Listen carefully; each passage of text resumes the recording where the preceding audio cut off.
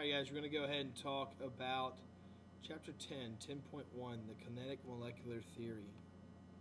Now, the Kinetic Molecular Theory, to kind of understand of it, the basics of it, you kind of have to look at the name. And where kinetic is dealing with movement. Okay, molecular, we're dealing with molecules. So we're dealing with the movement of the molecules. Now, it's based on the idea that the particles are constantly moving. Okay, particles in a gas. Okay, they're constantly moving. But also, particles in a solid and a liquid move as well. They just move slower. Okay, now this provides a model of ideal gas behavior, so it's only an approximation. It's a model. It's not specifically exact. Now, when applied to gases, there are 5 assumptions that we have to make, okay, for an ideal gas. Now, the first one, gases consist of tiny particles that are very far apart. Okay, the particles being the molecules. Okay, most of the volume is empty space. So if we look here, in between the molecules, the majority of it's empty space. In solids and liquids, these molecules are much closer together, so there's a lot of less empty space. But in a gas, an empty space is the majority of the volume. It's very low density and allow gases to be easily compressed. Second assumption is that all collisions between particles and container walls are elastic. Okay? Meaning, elastic collision means there's not a loss of energy. If we look here at this picture, we see that as the ball drops and hits the ground, it comes back up. But it doesn't come back up to the original starting point. It's a little lower. And then it comes up to the top, back down again, and again, it continues to get lower. Well, an elastic collision is where you don't have a loss of energy. If this was an elastic collision, this ball would be at the same height.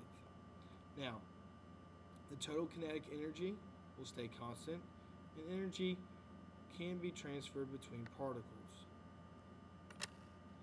Now, particles are in continuous, rapid, random motion. Continuous meaning they never stop, rapid meaning they are moving very fast, and random motion meaning they're going in every different direction. And we see here in this picture, these little red dots are considered to be molecules. And they're moving very fast, and they're moving in all different directions. And what they do is, for us to have a gas, we have to have a container. In that container, what happens is as those molecules hit the sides of the wall, it creates pressure. And we'll talk about pressure in just a little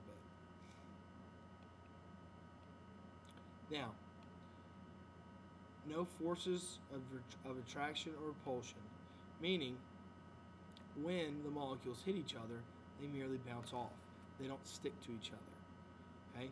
They don't clump up. They hit and they bounce apart, like billiard balls. And our fifth assumption is that the average kinetic energy depends on temperature. Kinetic energy of is movement, so if we increase the temperature, we increase the kinetic energy. Okay, kinetic energy equals 1/2 the mass times velocity squared. Okay, so at the same temperature, lighter particles have higher speeds than heavier ones. Light things move faster than heavier things. You can think about an example of football players. A running back is lighter than a lineman, so a running back will run faster than a lineman will. Now, ideal versus real gases. Ideal gases are defined according to the kinetic molecular theory. Real gases do not behave exactly according to the kinetic molecular theory. Ideal gases are perfect gases. When you see ideal, you think perfect. You think unchangeable. Okay? They're exactly the same. Ideal gases will behave exactly the way you want them every single time. But in the real world, real gases, they don't behave exactly according to kinetic molecular theory. Now, most gases will behave close to ideal or close to perfect when they're at very high temperatures so that they have enough kinetic energy to overcome attractive forces, and very low pressures so they're really, really spread out. Now, gases with little attraction are more ideal, meaning they'll act more perfectly. Monatomic gases. Now, getting into 10.2, we're now talking about pressure. Now, pressure is the force per unit area on a surface. The equation for this is pressure equals force divided by area. Okay, Newton is the SI unit for force. Now, pressure, as the surface area decreases, pressure increases. Pressure exerted by a gas depends on volume, temperature, and the number of molecules. When we think of pressure, what we want to think of is that pressure, just like we said before, are the molecules hitting the sides of the container. Okay, so obviously our volume will be the sides of the container. Temperature will be how fast those molecules are moving, how much kinetic energy they have. And the number of molecules would be the amount of gas that we have. Okay, so if we have less of an area, that means the molecules are going to hit the wall more often. If we have a higher temperature, that means they're moving faster, so they're bouncing off the walls at a greater rate. And if we have more molecules, then obviously more things are hitting the wall, so we have more pressure. Now, the way we measure pressure, we measure atmospheric pressure with a barometer. Okay, barometer was the first one created was by Torricelli in the early 1600s. Okay, you can read about that on page 310. Here's an example of a barometer. As we see the atmosphere is pushing down on the mercury, and it's measured in millimeters of mercury. And 760 is standard atmospheric pressure. It's the pressure at sea level. Now, another way to measure pressure is manometer. Measures pressure of a gas in a container. Okay? Gas has less pressure. If the gas has less pressure than the atmosphere, if the mercury is closer to the chamber. If it's farther away from the chamber, then the gas has more pressure than the atmosphere. We'll see an example of it here. We see that the mercury is very close to the chamber, so the gas pressure is less than the atmospheric pressure. And if we see the mercury is farther away, then the gas pressure is greater than the atmospheric pressure.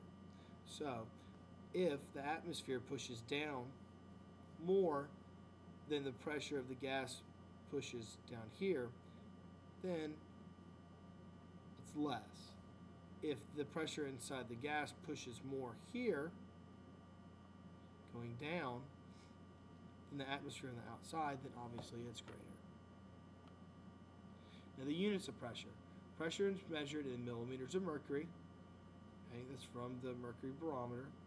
In torrs, which is named after Torricelli, and atmospheres of pressure, which is ATM, and pascals, which is the SI unit for pressure.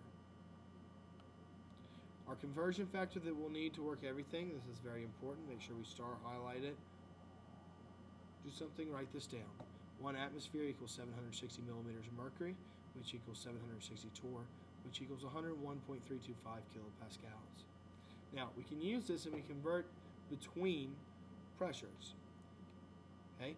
If we have 0.927 atmospheres, we can convert it to millimeters of mercury. All we do is we start with atmospheres. We can see our box right here. We set it up. We put atmospheres on the bottom because it matches the unit. And we put millimeters of mercury on the top. We're getting this from our conversion factor, what we wrote down from the last slide. Okay, so if we want to change it to torr, all we have to do is put atmospheres on the bottom, torr on the top. And if we want to go to pascals, we put atmospheres on the bottom and kilopascals on the top. Multiply it out, and we'll get our answer. Another example of this, if we want to convert 148.6 kilopascals to atmospheres, well, we write down what we start with. This is the unit for kilopascals, which equals 1 atmosphere. Multiply the top, divide by the bottom, and we have atmospheres. If we want it in millimeters of mercury, this is what kilopascals equals, which also equals 760 milliliters of mercury. Multiply the top, divide by the bottom. And very last, torrs. If we want to take it, we put kilopascals on the bottom, torrs on the top, and multiply it out.